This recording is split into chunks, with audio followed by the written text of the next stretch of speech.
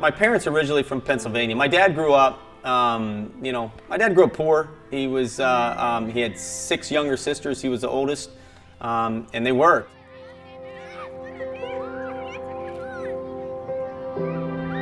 My dad had a job building smokestacks when we were kids. We traveled around, and I think it was hard on my mom. You know, it's hard on any family, especially my oldest sisters. They kept getting bounced around. They would make friends, and then they'd go to another school. You know, he would do a job, be there for 6, 7 months, and then he would move on to the next job. The company would take him around. So I was in, when I start remembering my childhood, I start to remember Texas. You know, when you're like 2 and 3 and you kind of just phase out, you don't really have those memories just a little bit. But when we lived in Texas, I started to remember it. I played outside more by myself. We had some friends in this trailer park that we lived in. And anyway, it was Christmas time, and my mother had these decorations. They were like little puppets you would slide over, bottles, I mean. And she showed it to me, and she said, "Hey, Cary, later on we'll go check the dumpster, and we'll get these bottles out, and we can put these puppets over for Christmas time." So we went to this dumpster, and I figured we'll just get them now. And the dumpster was about 400 pounds, and it was on this concrete platform, but it was on a slant. And I remember just reaching onto it, and I remember it starting to tip.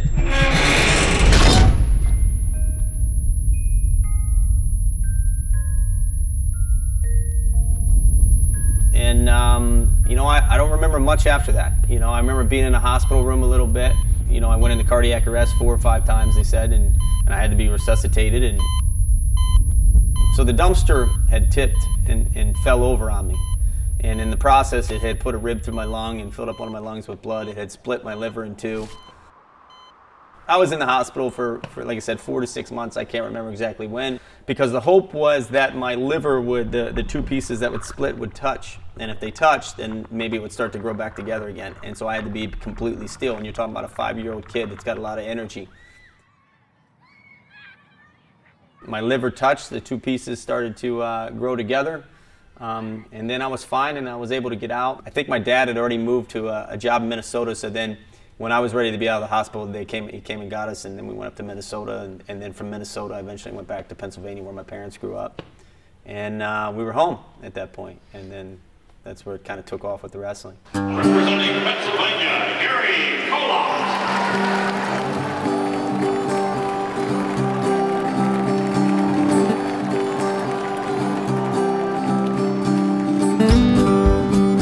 Nobody in my family that wrestled directly. My dad didn't wrestle, my uncles didn't wrestle, it wasn't anything like that, but my cousins started. I had a lot of energy, and it was something that my mom was like, we got to do something with this kid, and so I went to wrestling practice. And wrestling practice in Pennsylvania was 5 days a week. I mean, you started, all I ever knew was Monday through Friday, and then you wrestled on Saturday. I found out who Gable was. He was a world champion, he was Olympic champion. I kind of found out exactly what the Olympic Games were. And, you know, I decided at that point that's what I wanted to do. I wanted to be a junior Olympic champion. That turned in from wanting to win it to, you know, wanting to be the youngest guy ever to do it at the time. I wanted to be an NCAA champion 4 times and undefeated. I mean, I just wanted to just win all the time. And I wanted to be the best wrestler ever to ever wrestle. And that's what drove me. The outstanding wrestler. Came in with a 33-0 record and leaves undefeated. He's from Pennsylvania, Mr. Cary, Kolat.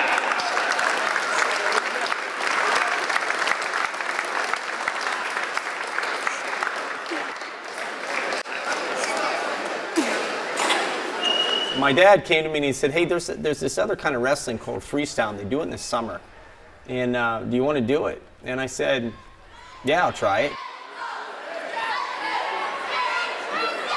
I remember grabbing a guy in a front headlock, and that's when it was a 15-point tech, and rolling him across the mat. And they said, "Okay, you win, 15-0." And I said, "Well, that was pretty cool." And then I got in the finals with some tall guy, and like any kid in his second year, I threw a headlock, I pinned him, and I was the national champion.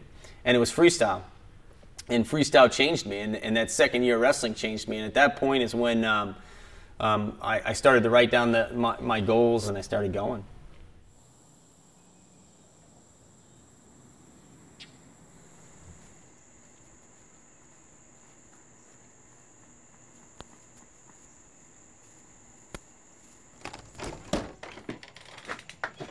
So we'll try to dig in here. I know it's in the back, but it's a little dark and a little crazy in here. Let me move some stuff. Come on.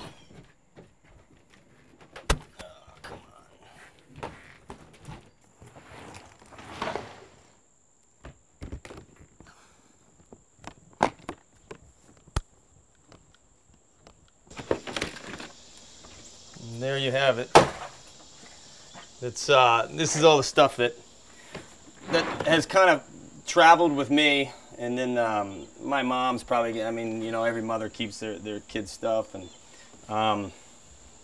that is just a singlet. I can't say. This was, I think that was in the Olympics. This was when I was with Sunkissed, and you know, we had my 2 NCAA plaques.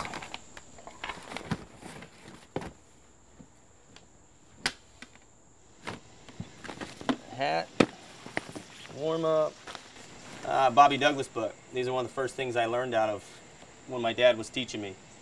So VHS was just coming in, so you have these pictures. This was probably the worst creation ever made for me, because you see you have this picture 1 through 6, 1 through 8, yeah, 1 through 6 I mean. And because it wasn't VHS, my dad would look at each picture and I would have to try to duplicate it. So it was the worst on me. He's like, nah, you didn't really look like picture 5, you know, the guy's feet, and I would have to redo it, so, you know. Man, I haven't been through this thing in a long time. You can smell, I threw mothballs in it. My dad started to help me after my 2nd year. When I wrote down my goals, I always tell people sometimes that was the biggest mistake I could have done, because he got his hands on it, and he sat me down and we had this long conversation.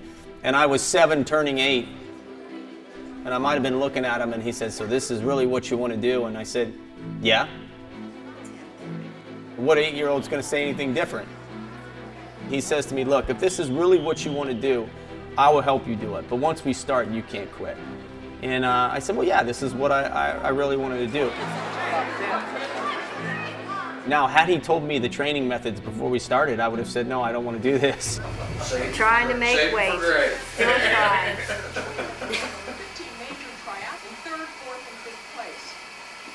It's in a plastic suit and all wrapped up. You know, everybody's heard that saying, well, you know, how fast will you move? Well, if I run in here with a gun, you'll move. You know, that's that old saying people say, you know, if I had a gun, you'd do this. I always tell the easy way to sum up my father is my dad would bring the gun. The outstanding wrestler of the Freestyle World Championships, as selected by the officials, the 55-kilo champion from USA, Cary, Kolat.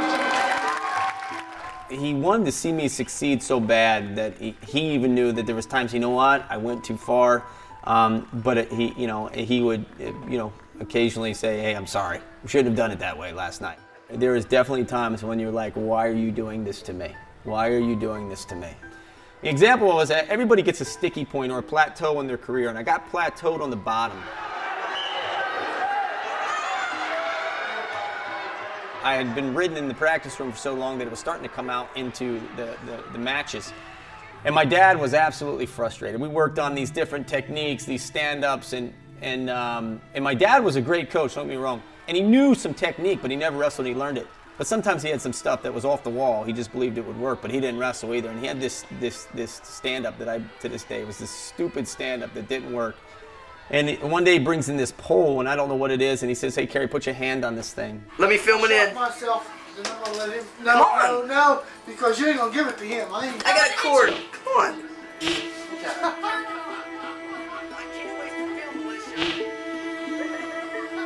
And so I put my hand on it, and when I put my hand on it, my whole hand just crinkled up, and I felt this intense pain.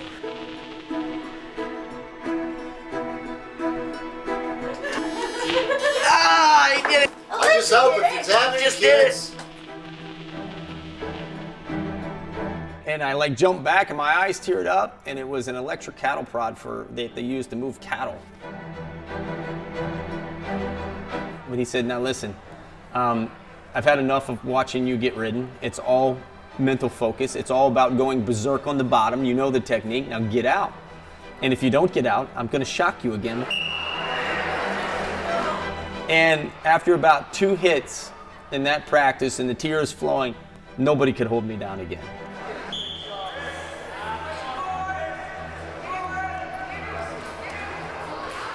I think in that one night I might have taken 6 or 7 hits.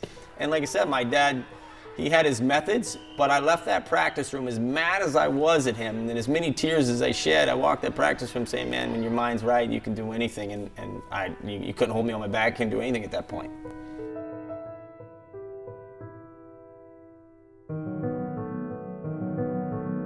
We would warm up with 500 push-ups straight. You couldn't take a break. Then you would do 500 sit-ups. Then we'd run around the room. And then we would drill some technique for a little bit, and then practice was like an hour live. And at the end of practice, he would say, okay, we're gonna do 20 takedowns, and for every takedown you lose, it's 100 push-ups that you gotta do when you go home. The push-ups started to mount. When I would hit 800, 900, and hit 1,000, then the tears would start coming. And then my dad would blow his stack, and I couldn't cry, and then he'd say, that's it, you're doing all 2,000 push-ups, Cary, we're going home.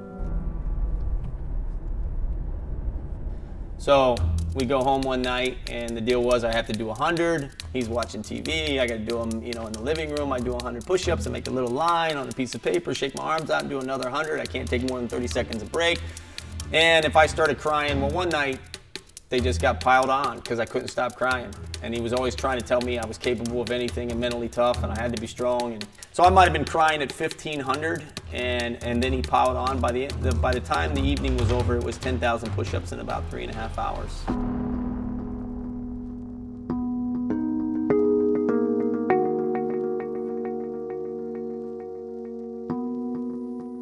At 3,500, you just go numb. At 6,000, you're just bored and you want to get it done. And then you get faster in the last 2,000.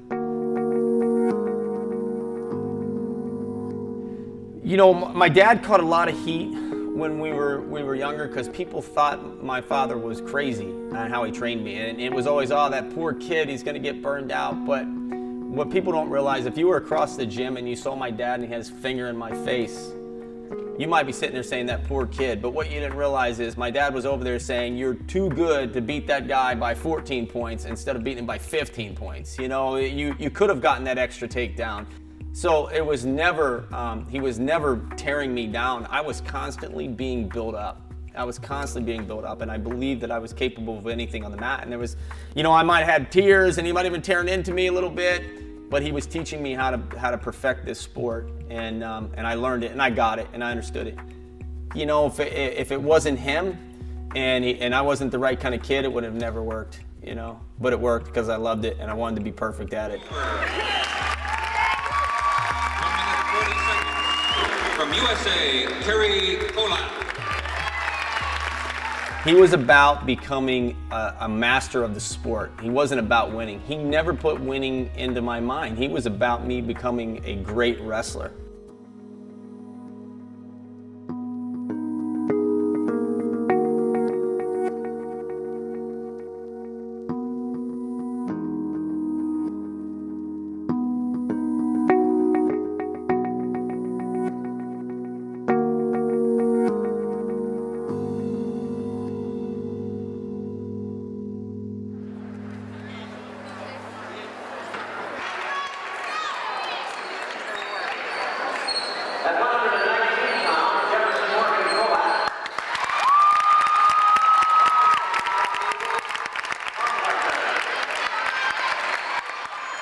I was the youngest junior Olympic winner in history when I was 8, and then I won it 7 times. The most anybody had ever won it was 5. And when I won it 7, everybody was waiting for me to get to high school and see if I could continue to going. And there was a lot of people wanting to see if I would burn out. And so at that point is when people really started to notice the things that I was doing.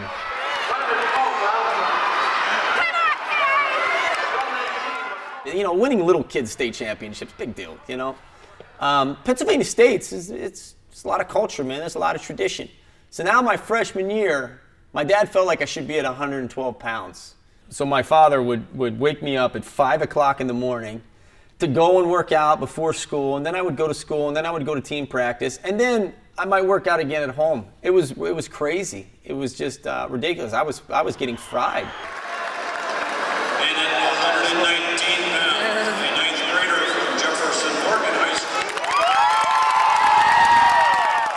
And I knew why he was doing it. He just was, now the pressure was on. He was feeling the pressure. Like, he wanted to see me succeed. He wanted to see me go undefeated and win that state title. He wanted to see me at 112. He thought that was my best chance. And I just told him, look, if I'm going to do it, I'm going to do it. You know, you can't do it anymore. You know, you can't, you don't know as much wrestling as I do. You've taught me everything you can teach me in terms of being tough and having a foundation and how to master the sport. Like, you can't do it anymore. If I'm going to do it, it's up to me.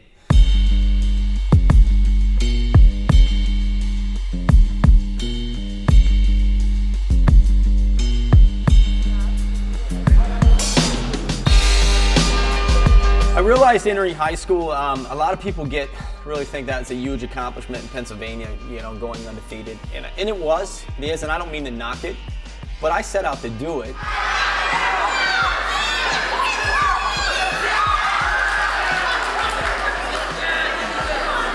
You're not freestyling.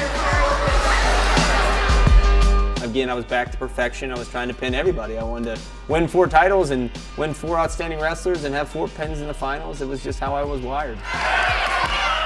My freshman and sophomore years in high school they were competitive. It was hard. Like, those were competitive years. I could get up for matches. My junior year was just like, you know, man, I got 2 more years of this. I was ready to move on. See, Cary's trying to be easy with him.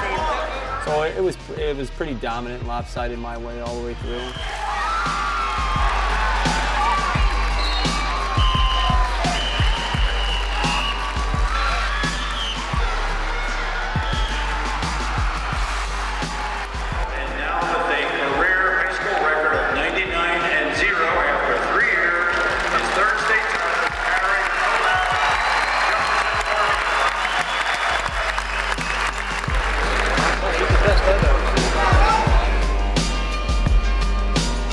I had pinned everybody in the state finals up until my senior year. People always ask me why I was so upset, because I had pinned everybody. Again, I was back to perfection. I was trying to pin everybody. I wanted to win 4 titles and win 4 outstanding wrestlers and have 4 pins in the finals.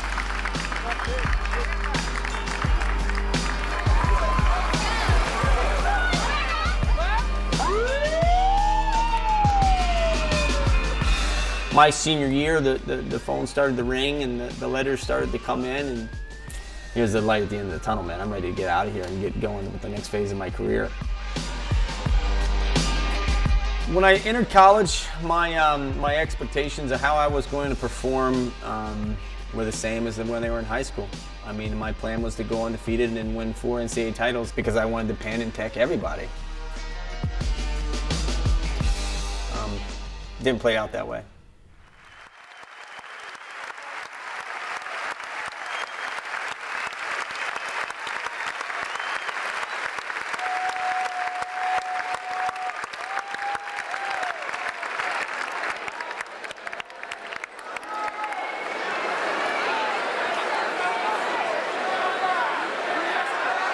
Remember that the wrestlers and fans of Iowa are guests here at Rec Hall tonight. Let's give our friends from the Big Ten a big warm Penn State welcome. Our freshman year, Penn State, I made the right choice. But I wouldn't have gone wrong with Minnesota either. It was Iowa, Minnesota, and Penn State, and we all changed the lead for the #1 spot all year long. It just kept going back and forth. I injured my hand. I broke my hand early in the season, so I was out. You know, I was able to get back for the Iowa duel. They had my hand wrapped up. I kind of trained with it in a cast for a while, and then we put this soft cast on it so I could compete. And my first match was against Bill Zadek. Penn State freshman Cary Kolat.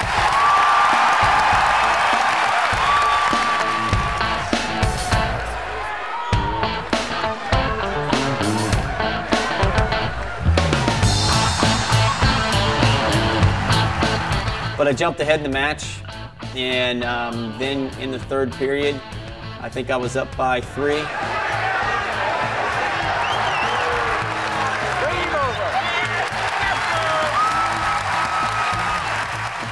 And he shot a deep high crotch, and I did a rolling cement mixer off that leg. Pinned him in front of 11,000 people, and that's how I started my career.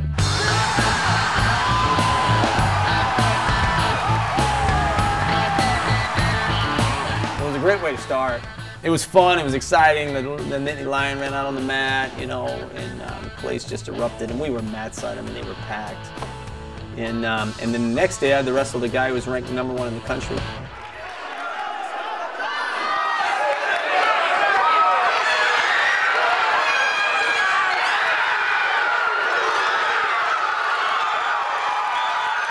And I lost to him in sudden death.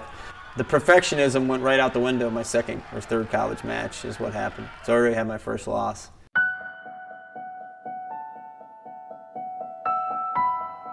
And, you know, maybe that helped me. Maybe I wouldn't have taken second without that loss. At that point, I just cut loose and I started wrestling. I realized I had things to learn. You know, I had to step it up to this Division I level, and it wasn't high school anymore. Freshman, Cary, Kolat. So by the time we got to the NCAA tournament, I was moving well, I was wrestling well, you know, put myself in the finals. Was really excited. I mean, I was in the home stretch. Wrestling in the 134-pound weight class from Penn State, freshman Cary, Kolat. And then something happened, man, in the finals, and I just couldn't get off the bottom, and this dude rode me for 2 minutes.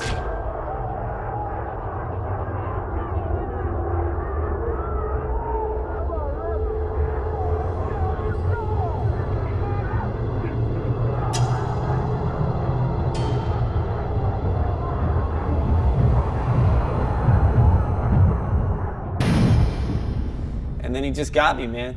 The guy just got me, and I had finished a great tournament, and I wasn't nervous going to the finals, and I just lost it midway through the match.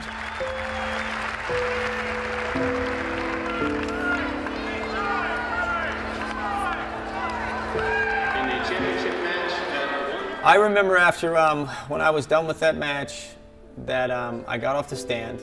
And I wasn't happy at all. I cared less about being second in the country. And I grabbed my plaque and I walked back, and there was a corner. And as I was walking, I threw the plaque into the trash can. And I went over there. I was sitting in the corner, and by myself back in this hallway. And then comes this goofy dude with these big glasses, and he was wearing a suit that didn't fit. His tie was all crooked, and it's Dave Schultz, and he hands me my plaque, and he sits down. And he's like, Kolat, listen, he goes, this stuff doesn't mean anything anyway. He goes, look, I won 1 NCAA title. So I took my plaque back, and he goes, I know you don't want it, but you're gonna want this someday, so take it. In my mind, I was trying to be the best in the world, regardless that John Smith had only won 2 NCAA titles and he was a 6-time world champion, that Dave Schultz only won 1 NCAA title and he was a world champion. In my mind, I was saying, well, if you can't win 4 NCAA titles, how are you going to be the best wrestler ever? You know what I mean? So, like, I was using those things as a foundation, like, you know, the mortar in between the bricks. So when I didn't win those things, I think it was chipping at me because of my perfectionism, how I wanted to be. You know, once I didn't win my first year, I was like, man, this ruined my career. And when I didn't win the second one, I'm like, I got a terrible career. You know, and if you ask me now, like I said, I don't want to come off and sound like unappreciative of the things I did, but when I look back at my career, you know, I did a lot of things to the people that look back and want to talk about it, and like we're talking about it now, but when I look back, I look at failure, you know?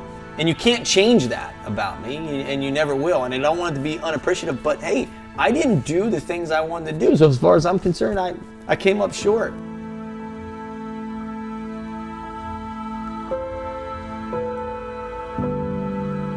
When I won the NCAA title, you know, my team is like, man, how come you like weren't excited, you're not excited and stuff like that? I'm like, because I didn't care. I didn't like, you know, I didn't win 4, I only won 2. Who sits down and says, I want to win 2? You know, that wasn't how I did things.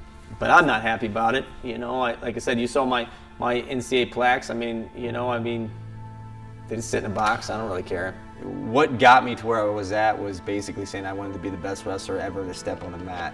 And I think in the back of my mind back then, I didn't let go of that yet.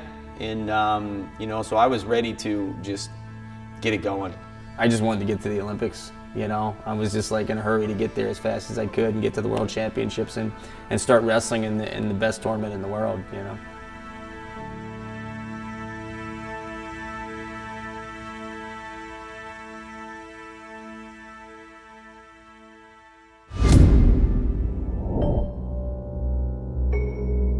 And then here's a bronze. That was in Tehran in '98. That was my first major overturning of a match. You could always do things better, but I did things right. And I feel like I should have had at least one gold medal. And as I go, he pulls and I try to jump. And so that's kind of the scramble. He was in the situation that somebody else needed a favor done. That's what I think. And this is where you go back to, you could say that still, but you can't change a match in a back room. Not one, not two, but 3 matches a guy wins. There was no way they could do it. And I firmly believed it. There was no way Field could be strong enough to do it. And they did. And this is where the story gets a little crazy.